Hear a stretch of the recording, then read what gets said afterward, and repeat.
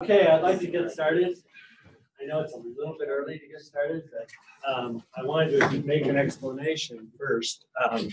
Well, this is the Rough Cut IOE Rough Cut series on Bruce Maxwell. Today we're trying an experiment, a little different approach, and the idea is to have a principal investigator from the lab give a little context, and then have students fill in some details of research in the project. So we don't know if this could be squeezed into an hour. That will be one of the interesting parts, but also just how well it works in terms of being able to communicate some ideas. I think based on the time constraints, we're going to try to wait till the end to have questions, though. Oh, no. That's why. So today we have Dave McWethy, and his lab group is here today. He's going to introduce them, but he'll be the one. He's the PI. He's going to give us a little context. He's an assistant professor in the Earth Science Department, and has a project on a number of things, but certainly Earth, Wind, and Fire, which is nice. So why don't you take it away, since we're just right at time. All right, thanks, Bruce. Yeah, really excited to feature some of the work being done in the lab by our students, and not everyone, not all the grad students in our lab are going to present today, just because we're in different places in their program. But we're going to get a nice selection here. And yeah, Earth, Wind, and Fire. I should have added Pico in there, but it just didn't. Because we are going to talk about Pico today. You don't want people left out, so could you cue the music? That's right. Okay, so you know, to try to bring our lab group under one umbrella of some overarching ideas, you know, we're all looking at, even the Pico expert here, we're all looking at how organisms and ecosystems respond to disturbance, whether that's natural or human caused. And we are lucky in some senses that we're living in very dynamic times. So disturbance regimes are changing rapidly around the world. So there's a lot of good questions to ask, a lot of great things to investigate, and see how different ecosystems are responding around the world. So I'll just kind of whet your appetite here.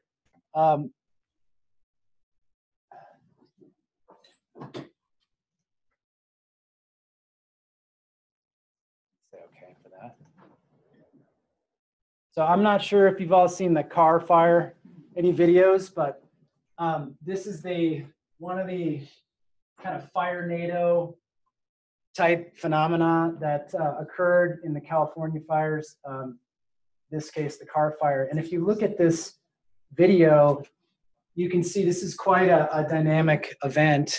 And as a paleoecologist, it's hard to say that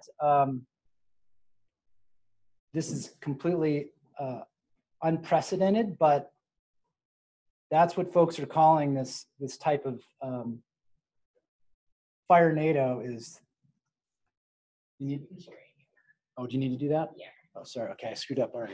Anyways, this type of fire and fire weather that's created by the fire itself is not a common occurrence. You see pyrocumulus clouds forming. We saw it in 1988 in Yellowstone, these large fires. But this type of severe fire behavior is something that's relatively new in the last 100 years or so. I'm sure if we went back to the Holocene, these things might have happened occasionally. Thank you. But this is the kind of event that we should be preparing for in the future because of changes in the baseline physical template on Earth. And I'm going to talk about that during my section here. And one of the main changes that's happening, and this is just one example, is that with warming temperatures, it's kind of first principle physics here, that for every 1 degree Celsius rise, we had 7% more moisture in terms of the main convective currents, convective activity around the Earth that's associated with the Hadley cells. So what's happening around the tropics is you get an enhanced Hadley cell. A lot of them are vertical energy. It's actually narrowing in its width, but its vertical energy is much higher. But the descending portion of the Hadley cell is spreading out. So what you have is increased precipitation around the tropics and actual drying in the subtropics. And that's moving poleward in both the north and southern hemisphere. So it shifts the rain-bearing westerlies where the Hadley cells are descending further poleward in both the north and south, and that has a lot of important implications for the distribution of precipitation globally. And this is kind of the pattern that we're already observing. This is a projection, but we're already seeing this pattern where you get enhanced precipitation around the tropics. Again, it's not this nice, neat band of enhancement, but it's generally around the tropics and also the poles, and a pretty severe drying in the subtropics. So essentially, the rich get richer. If you've already got moisture, you're going to get more. If you're dry, you're going to dry further, and the drying is going to shift further forward. When we talk about extreme climate, just another example here, it kind of follows suit. That extreme precipitation events are going to follow this kind of enhancement in the tropics and an extreme drying events in the subtropics. One of the interesting things about this is that we have more extreme rainfall events. Mean annual rainfalls could be similar. They're not necessarily going to rain more everywhere. Even though you have more extreme events, it's going to have more extreme events that are further spaced out, which places like Montana, that could be really challenging for the ag industry or ranchers. The same kind of trend with temperatures. We've got, obviously, all the models are in agreement that we're going to have warming around the globe. It's different, in terms of the extremes, but extreme events are also expected to rise. More dry days, more extreme temperature events. So what does this mean for disturbance? Well, just a couple examples. In the Northern Rockies are projecting upwards of 500, 600, 700% increases in annual area burned. If you look over here, this is median percent change in annual area burned. And if you look at Montana, we're talking 900 to 1,000% increase. Idaho is over 1,000. So these are very dramatic changes in the disturbance regime in terms of at least annual area burned. And then there are other synergistic disturbances like the probability of mountain pine beetles. So you've got fire, pine beetle, drought, all interacting. So a lot of really significant changes going on with disturbance in the Western US. So kind of our overarching questions are, how are ecosystems responding to these changes? And how can we use the past paleoecological data to really help us prepare for the future? What can we do? So our research kind of spans a lot of sites around the globe. Most of the research is in Montana. But one of the, I think, most powerful things about having research in different ecosystems around the world, that we can really compare how disturbance regimes are changing across important biophysical gradients, desert to rainforest. And that we can learn a lot from that in terms of preparing for the future. So we've got research all over Montana, mostly Western Montana. Greg Peterson gave a talk on our ice patch archaeology work, so I'm not going to talk about that today. We have a really neat project looking at social ecological resilience to wildfire in the Bitterroot and the Methow Valley in Washington with a group from the University of Montana. But today, the students are just going to talk about these 4 projects, and they'll kind of get into those in detail. So these are the students that I'm working with, and Matt and Shelby are going to hold off and present their take-home later, and you'll hear from the rest of these folks. And I'm just going to kind of kick off with some highlights from some work I've been doing in Chile with a great group of collaborators. And it happened to kind of co-occur with the largest fires ever recorded in Chilean history, which were last year in 2017. And Bryce is on this project, which is kind of exciting to have him here today. So in 2017, in central Chile, over 1.5 million acres burned, affecting thousands of communities throughout central Chile, displacing tens of thousands of people. Were really unprecedented in modern history in Chile. You can see from the satellite data of area burned and then the number of fires in the black line here, from 2000 to 2017 fires, as recorded by the Chilean Forest Service and satellite imagery, they were through the roof. So we wanted to know, what are the primary factors that control the spatial distribution of wildfire in central Chile? And then specifically, what factors led to this unprecedented event? And what are the implications for the future of communities in Chile and ecosystems? So the first thing that we did was just to really look at the spatial distribution of fires and look at what are the main variables that explain the spatial distribution. Really basic questions like, what are the biophysical variables, different proxy for human footprint, and just land cover, the fuel type that it's on the landscape. So we looked at these variables in using generalized additive models and random forest models. And what you'd expect to explain the distribution of fires for the last couple of decades, we find that lower elevations, modestly dry settings, not the driest because the fuel continuity is lower, not the wettest because the fuel is generally wet. And then areas that were covered by highly flammable vegetation, which I'm going to talk a little bit more about, explain where you had the greatest amount of fire. And if you look at this, this is the model. This is based on the random forest model that's very similar to the GAM model we came up with. The highest probability of fire are in these lower elevation settings with highly flammable fuels that have moderate levels of rainfall and moderate population density. One of the really big things that came out of this paper we published in PLOS with Bryce is the importance of this transition of vegetation in central Chile that occurred most dramatically starting in the 1970s, where you had 78% of native forest loss in many of these central Chilean districts. And these native forests transitioned to exotic forest plantations of eucalyptus and pinus, and also some shrubland and ag land.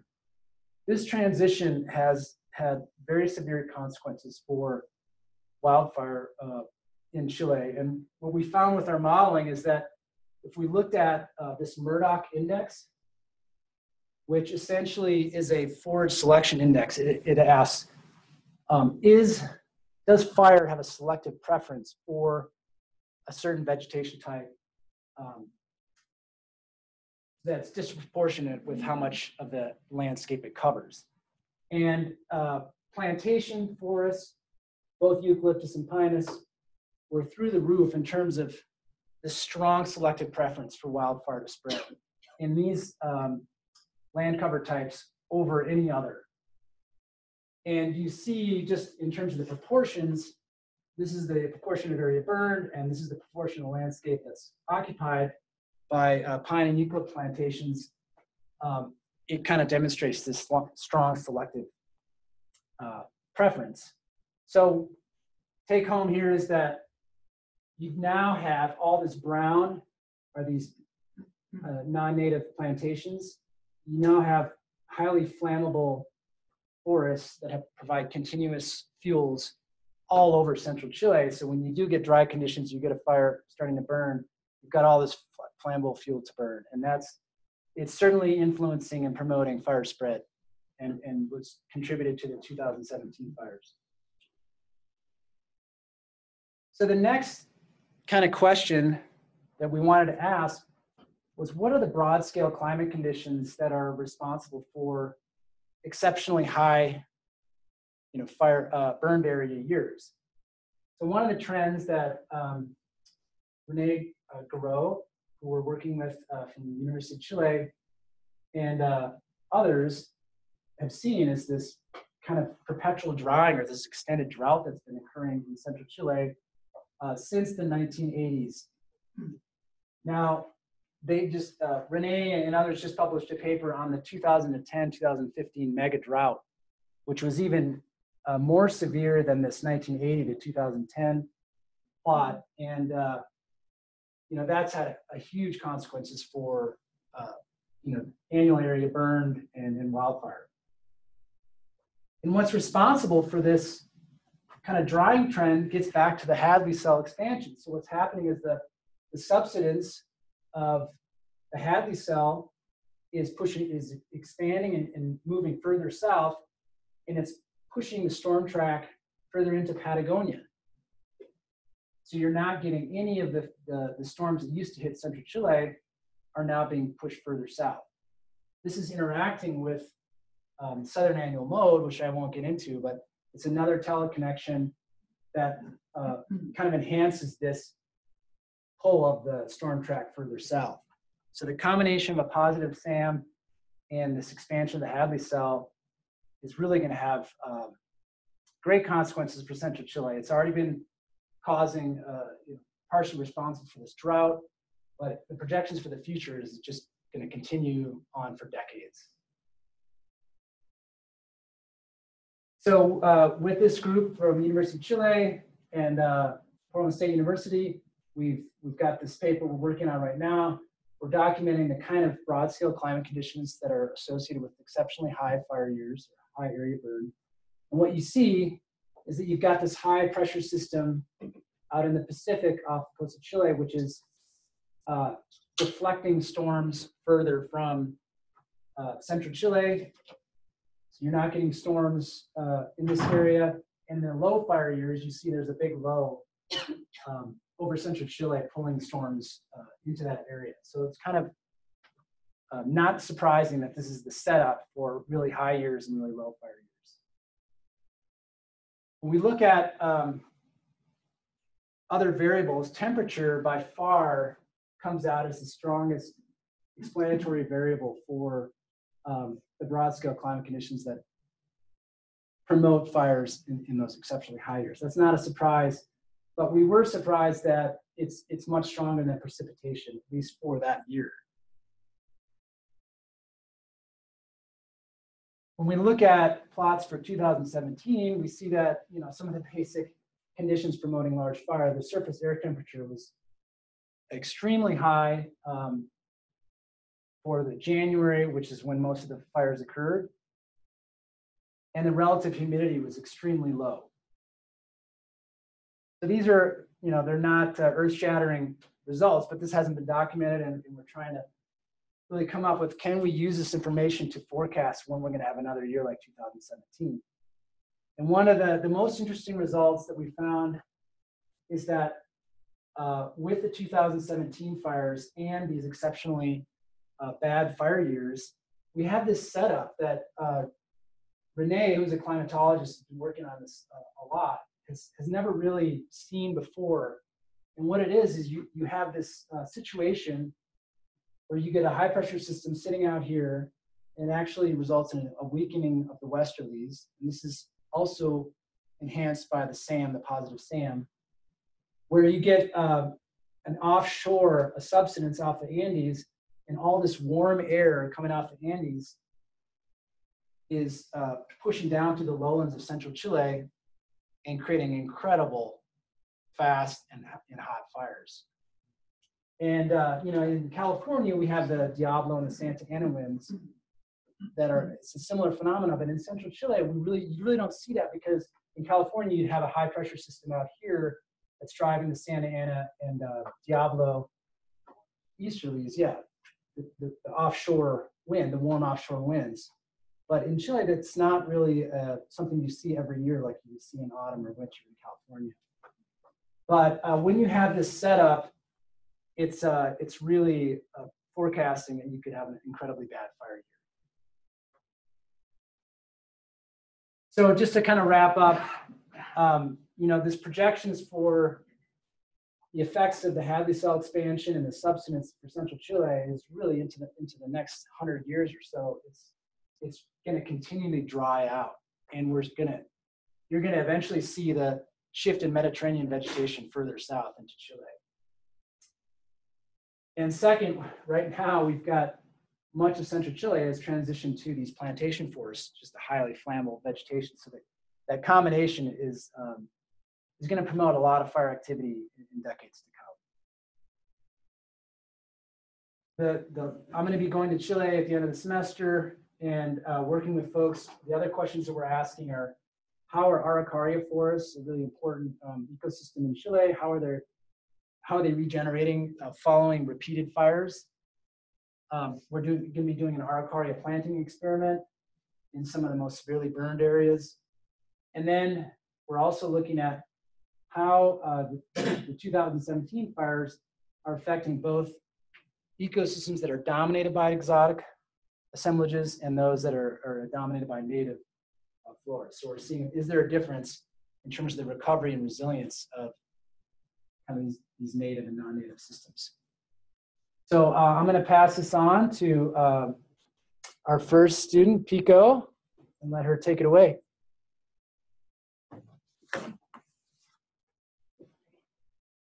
Thank you. Hi, I'm going to talk about research that we're doing, which is a little bit closer to home. So this is taking place in the Mission Mountain Range on the Flathead Indian Reservation. And a number of us in the lab are a part of this project, as well as Greg Peterson, Emily Haredell, and Rick Everett. And what we're doing is we're using fire scars, tree rings, and lake sediment scores to put together a fire history of the region. And specifically kind of looking at if we can see any human influence on fire regimes and the forest structure. So this is a map of the Flathead Indian Reservation. The red sites, we have a suite of lakes that we're taking lake sediment cores from and doing tree ring research. The red sites have been classified as areas of intensive early human use sites, and the blue ones had limited early use sites. The way that was designated was through oral histories of known travelways, cultural sites, and archaeological information. And our main research questions for the whole project are, how variable were fire regimes in mixed conifer forests of the northern Rocky Mountains? Where and how did ancient management influence past fire regimes and forest ecosystems? And are restoration efforts representative of historical processes and conditions? So we ultimately hope to kind of put the current management processes in context, in a historical context. So my part of this is looking at lake sediment cores. And so what we do is we go to a lake and we collect lake sediments. And they can go back as far as to the late glacial period. This is a lake sediment core from Twin Lake. At the end on the right is a tephra, also in the middle of that one core. That is from Mount Mazama, an eruption around 7,700 years ago. So we can use that as a good chronological restraint. It's really good to see in the field, because then you know that you've gone at least that far. And then once we get it back to the lab, we'll look for macrofossils that we can further radiocarbon date, and then put an age depth model for the entire core, where we assign a age for every single depth. And then we'll look at the charcoal. We'll count all the charcoal particles of every single centimeter of core to put together a fire history. And we'll look at the pollen changes over time to see how the vegetation has changed. And then we're additionally now looking at biomarkers, which are compounds that are produced in the gut of humans and mammals, and they're preserved in sediments. So you can analyze these and try to get a better record of human presence on your landscape. So I'm going to talk to you quickly about two sites, Black Lake and Twin Lakes.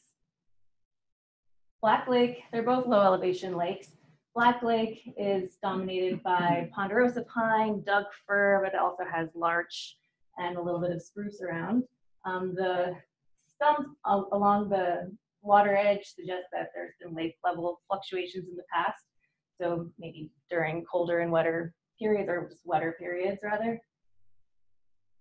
Twin Lake similarly is a low elevation lake, also in a mixed conifer forest of Douglas fir, larch, ponderosa pine, and grand fir, spruce, and limber pine. So all sorts of diversity in conifer trees there. So this is just a couple of representative pollen samples or things that I picked out to talk about, and the charcoal diagram on the bottom. We have age coming from 15,000 on the left, going to present day on the right. The orange bar in the middle represents the summer installation maximum around 10,000 years ago, where a bunch of pollen records in the northern Rockies and Twin Lake, as you can see, kind of show a decrease in conifer pollen and increase in grass, suggesting that perhaps trees had migrated upslope. I'm going to focus on where Black Lake and Twin Lake kind of start to come in together, because Black Lake didn't extend past 7,000 years ago. So as you can see, this green line represents our boreal to non-arboreal pollen ratio. So coming out of this warm period, they show a similar increase in our arboreal pollen. So that's your conifers and large shrubs, as opposed to little shrubs and herbs and grasses. So suggesting that the forest was coming back down to lower elevations once it was cooling and not as dry. This is similarly represented by an increase or a decrease in the grasses at both sites. This is a record of spruce, and in both of the sites, you see this little bump around 4,000 years ago in spruce, which is an indicator of colder conditions. So that could suggest that there was a slight or a little neoglacial period, which has been seen in other glacial advances in British Columbia, et cetera. So this could be possible evidence of that. But regardless, it just suggests a cooler and wetter environment. I'm going to skip over the top one for sake of time, but we're going to look back now at the charcoal record. So around 6,000 years ago, once the forest was coming back down to lower elevations, or there was a decrease in grassland, we're seeing a huge increase in charcoal. And that, we believe, is just representative of the fact that there's more biofuel to burn. There's more trees to burn with the forest around.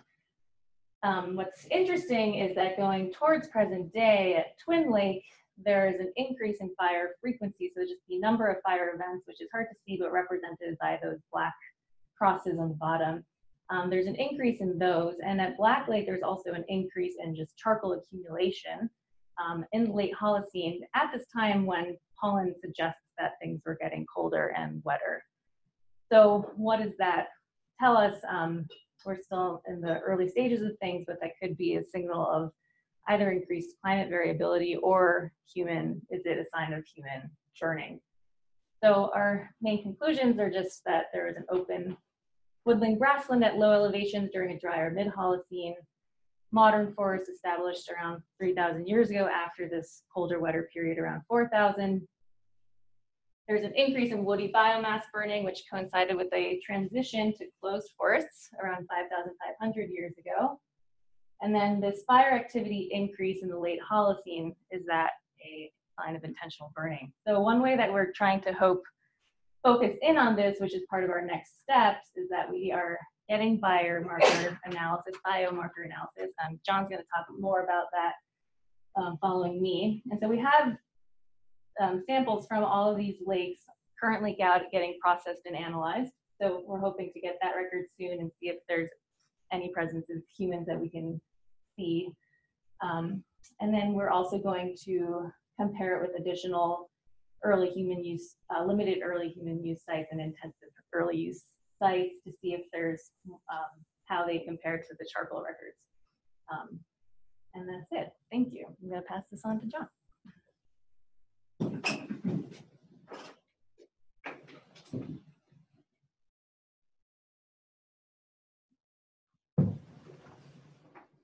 All right, Dave told me not to go on down too many tangents, so if I start doing that, just give me a sign or something. So I'm interested in, like Dave mentioned, how humans have affected disturbance processes.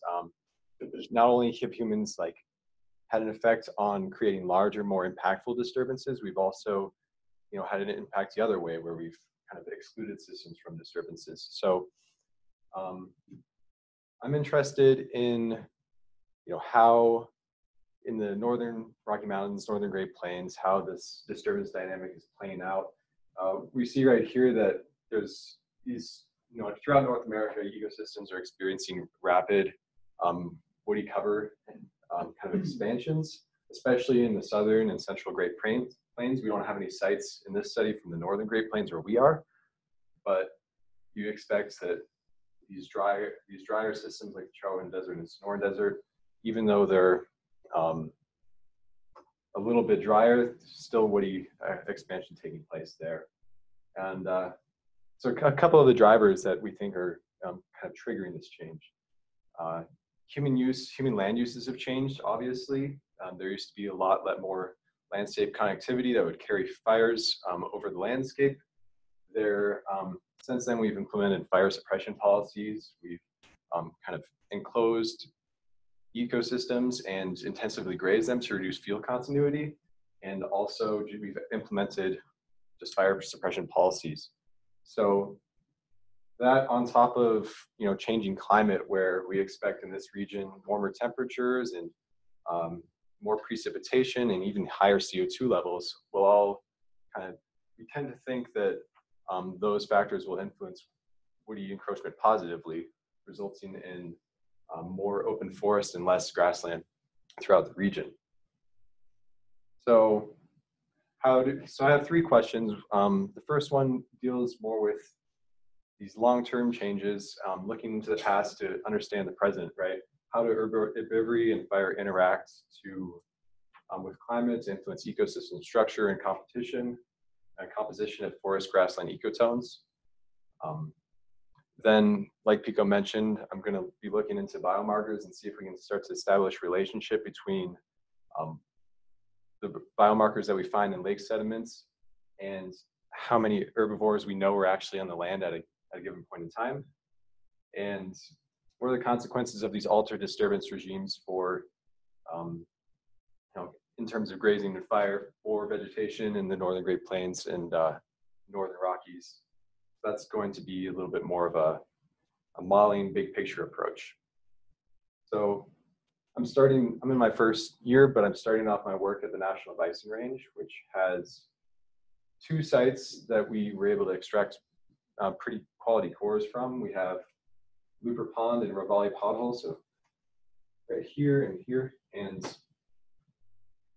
Ravalli Pothole is thought to be formed about 13,000 years ago when the glacial Lake Missoula drained, and there's all this turbulence going over that pass, and it plucked out some of the rocks and formed that feature. So we have these two sites that date back to about glacial Lake Missoula, right? And then also there's some fire scar sites, which are those red triangles. Those are, we're planning to expand our fire scar sampling effort to reconstruct, fire history at the National Bison Range over the past several hundred years. So like Pico mentioned, when we extract a core, we can subsample it for all these different proxies of different environmental processes. So tephra we can use to provide some age constraints, pollen and charcoal, vegetation and fire, and then biomarkers, like I mentioned. We're really excited.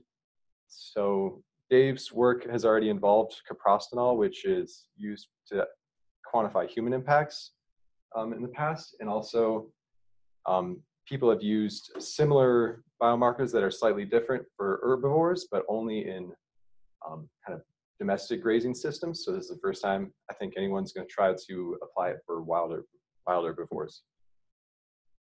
So some nice site pictures here. Looper Pond, which is on the west side of the National Bison Range. That definitely wasn't us. That was definitely bison.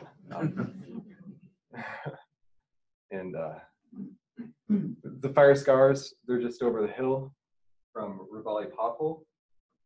And that core is a little less exciting, but sometimes not exciting is good. Yeah. So one of the things that makes the National Bison Range interesting to work at is just the kind of the richness of the history.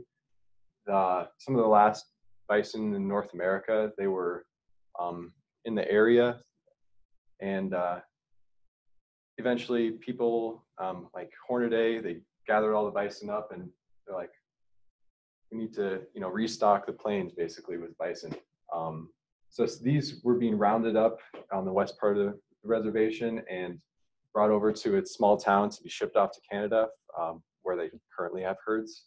And some of the remnant herd at the National Bison Range, about 30 animals, they were left behind. And it looks like this, I'm not totally sure, but it looks like this picture is actually of my site, one of the valley potholes. So like I said, there's a pretty rich history. We also have, you know, annual reports of, you know, different events going on the range. I was really interested in understanding how fire has changed and how that compares to our actual fire scar record. So this was in 1934. There was a big fire that took out much of the range. It didn't quite take it out, but it did leave some record in our fire scars. So that's 1934. This is the fire scars at that Trisky Creek site. And we do have, let's see, 7 out of the 8 trees recording a burn on that year. So fire scars do indicate low to moderate severity fires. This fire didn't kill any of those trees. And if we compare that to our sediment charcoal record, we'll see that, well, as we'd expect, sediment charcoal, there has to be pretty high charcoal production in order for a fire to be detected in that. So it doesn't produce a huge spike, which it's kind of cool to compare those two proxies and then say, you know, be able to interpret more what the charcoal record long-term is saying based on the fire scars. And of interest to us is this period here from about 550 years ago to 250. It corresponds about to the Little Ice Age, which is thought to have been a cooler and wetter period. So, you know, that suggests there's a lot more, you know, severe fire really immediately close to our site. And we're curious to parse out whether that's a climate signal alone or if humans were involved in that burning as well. So, like I said, I'm pretty early on in the process, so I have a lot of work ahead of me. You know, continuing to reconstruct past fire, vegetation, herbivore impacts, climate, all these things that these lower grassland ecotones throughout the at the National Bison Range and beyond. We're really interested and excited to see how this you know, kind of calibration study works out between our biomarkers and the great records that we have of populations for bison at the National Bison Range, at Yellowstone, at Elk Island in Alberta. And we're also looking forward to some of the collaborations we have to incorporate herbivory into a dynamic kind of ecosystem model that has never been applied to this part of the world. It's developed in Africa, and I'm pretty excited to see how herbivory and all these other ecosystem processes kind of interact on a large scale. And I'll pass it off to Nick. Perfect. Well, thanks, gentlemen. Thank you all for coming out. I'm really excited to get to share a little sliver of my research with you guys. So as Pico mentioned, you know, across the Flathead Reservation, we have these different sites that kind of span this gradient of low to high elevation and different intensities of land use. So these guys have been working on pulling and constructing histories from these lake sediment cores. And where I come in is looking at the mixed conifer forests around each of these lakes and sampling those forests and kind of building these triggering records for these different sites. And at 2 of the sites in particular, as I started working here, we noticed really healthy white bark pine populations. And that got me personally very excited. I love white bark pine as a forester. So I was really excited to see this opportunity and kind of ask some specific questions related to this really interesting species. So with that, I'm going to jump into kind of my broad questions that are motivating my entire research. And these are very broad. These are basically chapters in my dissertation research. So the first one here is I'm really interested in physiology, specifically growth of these trees and investment into resin duct defenses, which are thought to be a nice proxy for defense.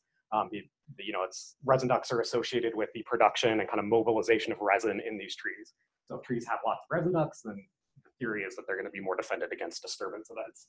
So I was curious if trees that are currently live and trees that have died recently at these sites, if there was any differences between growth and these resident properties for these paired samples. That's kind of my first question. My second question is looking at specifically disturbance legacies, and what I'm really thinking about is different fire histories. So low, moderate, and high severity fires. We have plots in different kind of fire intensity regions. So my goal is to look at growth and physiology, growth and defense at white bark across these different sites as well, to see if there's any variation. And then my most recent kind of rabbit hole I'm dropping down is looking at chemical defenses in white bark pine, kind of across the species in relation to lodgepole pine, another very prominent forest tree out there, and to see if there's any potential variation with this chemistry, so the production of these mono, sesqua, and diterpenes, and competition around the trees. So we take actually some competition data for these individuals, and we're kind of in the midst of that work right now. So a lot there. So today I'm really just going to be focusing on that first question, kind of this mortality question of these live and dead pairs of white bark pine. So we had to first identify the trees, which was a challenge because they had to share some period of common interval. There had to be some period of overlap between the live and the dead trees. So a lot of potentially awesome looking dead trees weren't viable pairs for my live trees. But basically we paired based on diameter, so no greater difference than 2 centimeters in DBH. And we also paired based on distance. So all these trees were within 25 meters of each other. And really the reason for doing that was just to try to control for microsite differences. There's a lot of variability in some of these plots, so we were trying to minimize that as much as possible. So the first site I'm going to talk about is Three Lakes Peak, kind of in the southern range on the reservation. And kind of my first 2 years here, we're sampling these sites because this is part of a larger project. So we're really looking at demography kind of across these different sites. So we're developing species composition, we're looking at mortality for these different species and kind of getting a better sense of what's out there on the landscape. So for this site, we had 38 plots, a lot of information here, but we had 38 plots, about 1,600 trees record, about 73% white bark pine mortality across the site, so pretty significant. And from this, we were able to identify 30 viable pairs of these live and dead trees.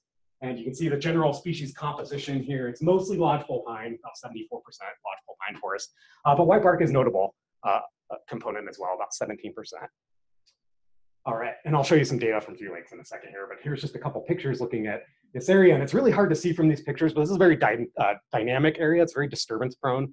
We have a lot of beetle activity, a lot of fire, and a lot of just land use and change in this area. So these are very disturbance prone types of environments. And if you go up on just the ridge, you can see some pretty significant signs of blister rust as well. So this is kind of your classic ghost forest of white bark pine, where we've had significant mortality starting in probably about the 30s as a combination of drought and insects and this invasive pathogen, white pine blister rust, which can kind of decimate some of these white bark pine populations. All right, my other site is on the western slopes of the Mission Mountains, kind of the eastern side of Flathead Lake there. This is the boulder site. So this is another high elevation, kind of low intensive land use site. And the composition here is more distributed, so it's about half and half almost between lodgepole and white bark. They're kind of the predominant species at this site. But we do have some subalpine fir and some other species as well. We have about 1,400 trees that we cored here. Mortality is pretty significant at this site as well, about 86% white bark pine mortality. But there's just a lot more white bark here, so we were able to identify 42 pairs at this. It's a little more robust of a sample size. All right, and then here's some pictures of Boulder. Again, just trying to show the diversity. This is a really diverse area. In addition to disturbance, fire, beetles, and these pathogens, the tribe also has some history of logging adjacent to some of this site. So there's some patches within the sites that have a little bit more of a history of kind of active land use. All right, so the figure. It's kind of always depressing showing a summary figure because you put so much time into them, and then it's just like, there it is. But here's my figure for Three Lakes, looking at these pairs, so these 30 pairs of live and dead trees. And basically, what we have here on the x-axis, or excuse me, the y-axis is a growth index. So basically, 1 is average growth. Anything below 1 is below average growth, and anything above 1 is above average growth. And the orange there is for the trees that ultimately die on the site, and the green is for the trees that are continuing to still be alive up at this area. And really, what's interesting to me is just the difference in growth. So these trees that ultimately died did seem to have a higher investment in growth. Kind of throughout the majority of the record, really from 1911 through the 80s. And really about late 80s, early 90s, there was an inflection whereby those dead trees really started to decline in growth and these live trees really started to take off. So when we look at resin defenses mapped onto this, you were at the VR headsets, right, Dave? Sorry, poor humor. But here's the resin duct area. So this is basically looking at the investment of carbon, annual carbon, into resin defenses. And so this dark green line is for my live trees, and this dark orange line is for the trees that ultimately died. And really, to me, what the big takeaway from this figure is that these trees that ultimately died experienced some sort of trade-off. So whereby they invested higher resources into growth at the expense of kind of a more regular investment in defense. So lower overall annual carbon being invested into these resin duct features. Whereby the live trees, although they had lower growth, they had a more regular investment into resin duct defenses pretty much throughout the entire record. And that's interesting to me because that suggests, again, this trade-off. And kind of my working conclusions based on this information at this stage are that these fast-growing, potentially vigorously growing white barks may potentially be more susceptible to disturbance events because they have a lower kind of regular investment into defenses. So that when a disturbance comes through, they may not be as equipped to deal with that via producing resin and mobilizing resin to sites of injury. The kind of second takeaway that I'm coming with this is that these trees that invest more in defenses more regularly are better equipped to survive these disturbance events. So just by investing more into defenses, I'm going to be better defended against a disturbance. It's reasonably straightforward. And there's a lot of kind of a growing body of literature that suggests that defense is a heritable characteristic potentially. So kind of playing into that, I'm thinking that managers could potentially try to develop strategies that aim to kind of increase or maintain genetic variability across these stands. Because if you have a higher genetic variability, you're going to have some individuals within that spectrum that are just going to naturally be more defended and potentially increase your overall resilience to different types of disturbance events over time. So there's still a lot to be done. I still have the Boulder site that I'm analyzing, so that could change all of this once I get that data. But in the meantime, thank you for all the collaborators and people who helped me with this project. So, cool. Last but not least. Save the best for last. Yeah, the cutest for last. Species-wise. All right. So, and presenter-wise. All right, so look at it. They're so cute. All right, so today I'm going to be talking about picas here, as we were talking about. And so we're going to be looking at kind of what are the effects of climate change in the last 150 to 100 years on this species here in the Northern Rocky Mountains. This photo I thought was kind of a good representation because it does show how these dry, arid conditions at low elevations go into a montane forest as they rise up, and they end up reaching the alpine zone. So we'll discuss that here in a little bit, but hopping right into it. So why study picas other than their cuteness? So they are restricted to talus, which is broken rock essentially. So they have very, very definitive habitat. You're able to find them via satellite imagery, these habitats, and they're not shifting through time, which is quite important for us. So you're able to just pick out whether it's climate, whether it's vegetation. The habitat itself, the rock is not moving upslope with the picas, as it does with forests and other stuff like that through time. Additionally, picas do have high detectability. If they're there, you know they're there. This is common throughout their entire range. It's typically 95% confidence in that. Additionally, we have seen distributional shifts and complete extirpations out of mountain ranges across the country. They do inhibit 11 of the 12 western states. The only one they don't occupy is, of course, Arizona. They do occupy New Mexico, surprisingly. But they are listed as a species of conservation concern, which is similar to kind of saying it's endangered on a local scale. The two states where it's not listed as a species of conservation concern are Montana and Idaho, ironically, where there is very little research on this species, except for there is a little bit of work up in Glacier, and now the Bitterroots as well. So that's where we're kind of coming in here to kind of start examining what's going on here in the Northern Rockies. And lastly, their evidence of historic occupation does last quite a long time. Most species, if they were recently there, their evidence might degrade pretty quickly. But picas' old hay piles and their fecal pellets can last within the talus buried down deep in there for hundreds of years. There was one site in Zion with Eric Beaver over at the USGS that they radiocarbon dated back to the 1400s when it was last occupied. And so this evidence does last quite a long time, so we're able to see if they used to occupy this habitat, which is quite interesting. And one note that I didn't put up here is that it's a species that people aren't hunting. They're not really impacted by anything else human-wise. They're not being hunted. Their habitat is not being destroyed. Nobody's building a house on talus patches. And so it's important because we aren't having more human influence other than a shifting climate for the species. So getting into the overarching question, we want to look at what is the impact of aridity, but also other various aspects of climate change on the species here in this ecoregion. To do so, we have 3 different measures that we can look at. We have site occupancy, whether pikas are there, if they used to be there, or if there's no evidence that they've occupied in the last several hundred years. Population density, which I will not be talking about in this presentation, and then upslope retraction as well. Hopping right into it. Our study region. Most of you are familiar with this area. This is Bozeman up here, the Bridgers. So one of our sites is the Tobacco Roots there. We also have the Beaver Heads over near Salmon, Idaho. We have the Italian Peaks, which are essentially a southern extension of the Beaver Heads. Lima, Montana, for those of you who know where that is right over here. The Snake River Plain is down here. And then we have the Lemhi Range, which is absolutely massive there. And so running from dry to low, or from dry to wet, we have the Lemhi Range and then the Italian Peaks. The Beaver Heads are a little bit wetter, and the Tobacco Roots are the wettest that we have. And when we go to each individual talus patch, this is essentially how we're surveying. We're gonna be walking 50-meter transects. And so you're gonna be doing this along elevational gradients. So you're gonna walk all the way across for 50 meters. You're gonna go up 15 meters, walk across 50 meters again, go up. And this is important so we can get a measure of density. How many pikas are there per 50 meters walked on the patch? While walking through the patch, we document all sorts of evidence, whether it's a pellet, whether it's a fresh hay pile, or if it's a pika calling or you're seeing it. This is an example kind of, again, of our methods is we're running these transects that run from west to east up and over these mountain ranges. Essentially, we're starting at the valley edge on the west-hand side. We hike all the way up to the peak. We survey 12 patches on the way up. And then 2 other people are on the other side of the mountain range on the east side. They're hiking up the drainage. They're also surveying 12 patches on their way up. And they're documenting whether it's occupied or not occupied and all the other aspects that we're interested in. This is a little bit of an example of some of our results here in the Beaver Heads. And so these orange patches represent patches that are no longer occupied. The pikas have shifted up slope most likely. The red indicates essentially a patch that had no evidence whatsoever.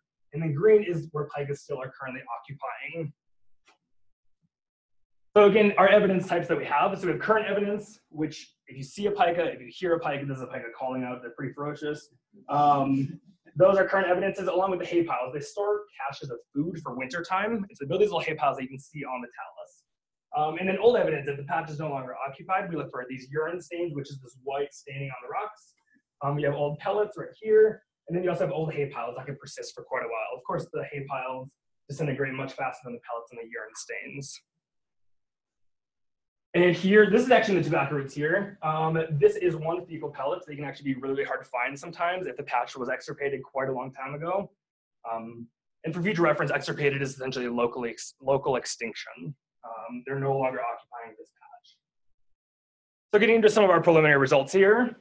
Average number of sites, we had about 660 sites surveyed in 2018 alone. I had 3 phenomenal field assistants with us. So 660 surveyed, about 2/3 of them were still occupied. 1/3 of them, surprisingly, was already extirpated. And then 4%, about 17 patches, had no evidence at all. However, surprisingly, we had about 1/3 in each mountain range was extirpated already or no longer occupied, which was a bit surprising. We figured we would have had quite a bit more in the Lemhis and less in the Tobacco Roots due to these differences in temperature and climate. These are all of our patches that we surveyed. On the x-axis here, we have summer mean temperature. So as you go to the right, it gets hotter. And then on the y-axis here, you have summer mean precipitation at that individual site. These are all pulled from PRISM, which is a climate model from Oregon. And so essentially, as you go down to the bottom right corner here, it's going to be hotter and it's going to be drier. And as you notice, the red here is extirpations and blue is still occupied. As you move to drier and hotter conditions, patches are more likely to become extirpated, or they're more likely unoccupied now. And so we do see this clear trend here. The hotter and drier, the worse off it is for pikas. They're shifting to cooler, wetter conditions. Again, with that, this is a conditional density plot, the probability of a patch being occupied given some sort of condition. So as you move here on the x-axis, you have summer mean temperature. So as it gets hotter, you move to the right, you're more likely to be extirpated. The probability increases of extirpation.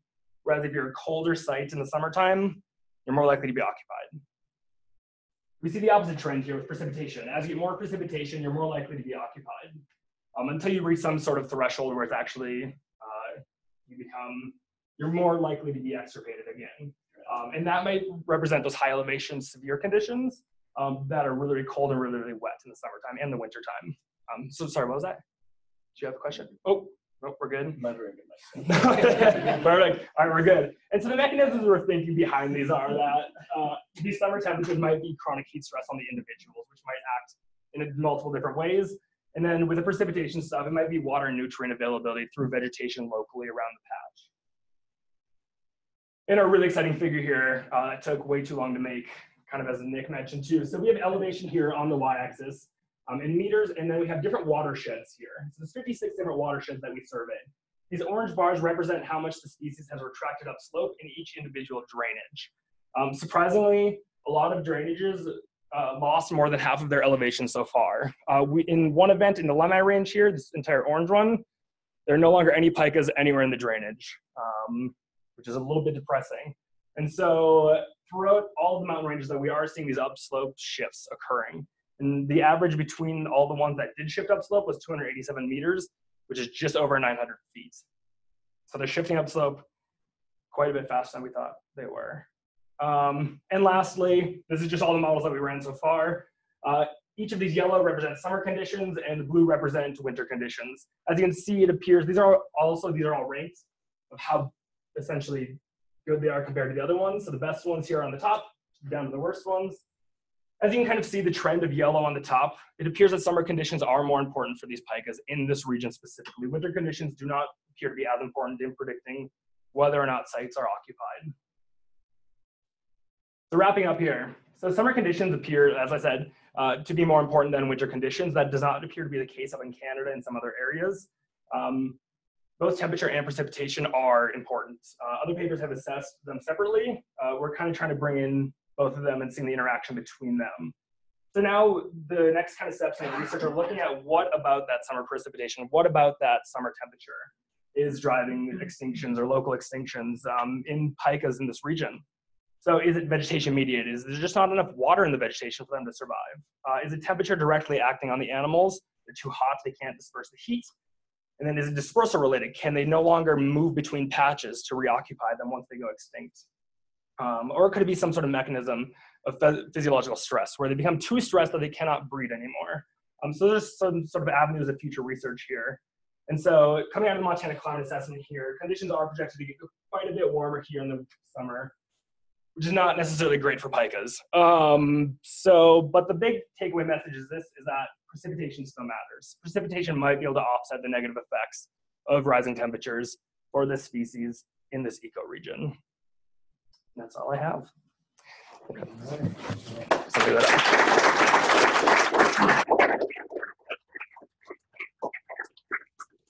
Got a couple of minutes for questions. Nick, how about the resin ducts? So more resin ducts, better defense. You suggested you might be able to select for something. Would you select for one or the other? Now, I'm a forester, I want production. Yeah, and that's kind of one of the tricky things is this balance, potentially this trade-off with growth and defense. But interestingly with resin ducts, it's not just production, it's also size is really important. We're finding that its area is probably the most important. So how much area these ducts. So the live trees aren't really producing any more ducts, they're just bigger. So they can just mobilize more resin. But it does seem to come off, coincide with some trade-off to growth.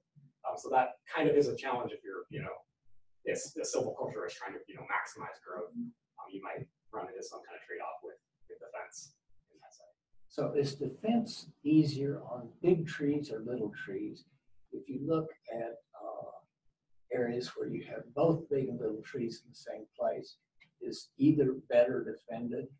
I suppose that's the same as asking, does either have more resin ducts? That's a really good question. And I think ultimately with that, so we had a size threshold at the site because we were ultimately sampling for just demography. So we weren't sampling anything smaller than 15. So pretty much all the data I'm showing is from 15. I think our max tree is 32. Pretty modest range of deviation. But with the larger trees, the more robustly growing, typically they have a relationship with just bigger resin ducts, more area, more resin. And I don't know if that's just because they're more vigorous and they're just monopolizing resources better and they're just able to sequester more and then thereby, invest more in the growth defense. Still kind of trying to tease that apart.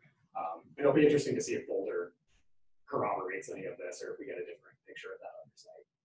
So I'm going to expect the resin ducts to help a lot with respect to insects. Right. How about blister rust? Does it help there too? The research is still kind of sketchy on that. My thought would be that if you can just mobilize more resin, you might be able to sector kind of quarantine off that canker or that infection, but it's hard to say. I mean, blister rust can be pretty devastating up there, and it can happen really, really quickly. So I think a big part of a tree's capacity to withstand that disturbance is having a nice constitutive defense, an already kind of invested defense.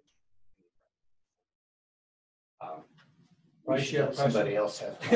Yeah, Nick, did you measure, did you measure density around the live and dead trees? Yeah, so that's a great question. And we're looking kind of at density right now, but most of the density we have is at a lot level. But at that boulder site, due to my work with terpenes, we have much more spatially radial. Exactly, yeah. So for that analysis, we actually took competition up to 20 meters and tried to do our best to document small and large trees there. One more question? Oh, yes. First of all, thank you, everyone. That was really exciting to hear about. Dave, for management practices related to fire in Chile, have U.S. suppression approaches been exported there?